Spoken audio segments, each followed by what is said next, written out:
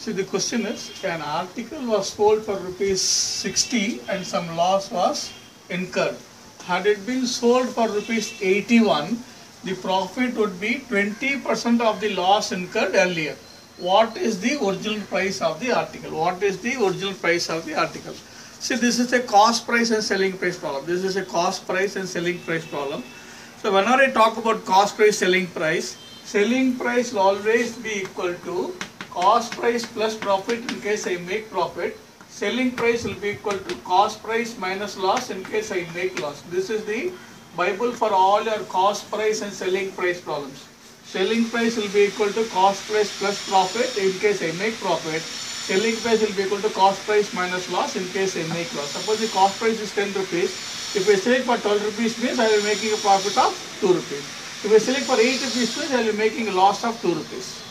But by default, if I say make a profit of 10% means nothing is mentioned, it is always on cost. If I say I make a profit of 10%, so it is always on cost. If I say make a loss of 10% means it is always on cost. If I mention something, you see, like here what is happening is, it is sold for the profit would be 20% of the loss incurred. So here I cannot say it is 20% of CP. It is 20% of the loss incurred here. So this is being compared to the third element. Now the way of doing it is selling price. When I sell it for 60, when I sell it for 60, I am incurring loss means I don't know the cost price. CP minus loss.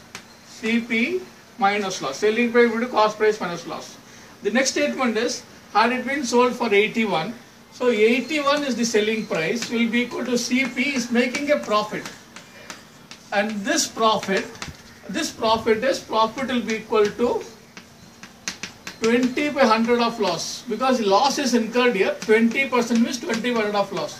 So substitute it at 81 will be equal to CP plus 20 by 100 of loss. Whatever loss I incurred here, on that I am making profit of 20%. Now bring this equation also here. 60 will be equal to CP minus loss. Now what happens is, here what I want is to find out is cost price. I don't want loss.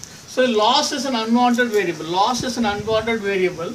So this is minus loss. This is 1 by 5 of 20% is nothing but 1 by 5 of loss. Multiply this whole equation by 5. Multiply this whole equation by 5. So what will happen is, this will become 405 will be equal to 5 CP plus loss.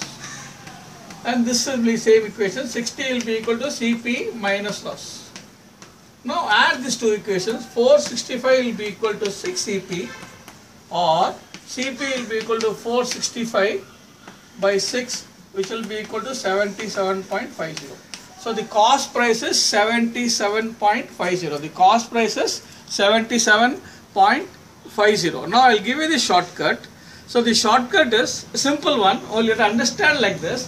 See, this is 60. 60 is the loss. 60 is the selling price.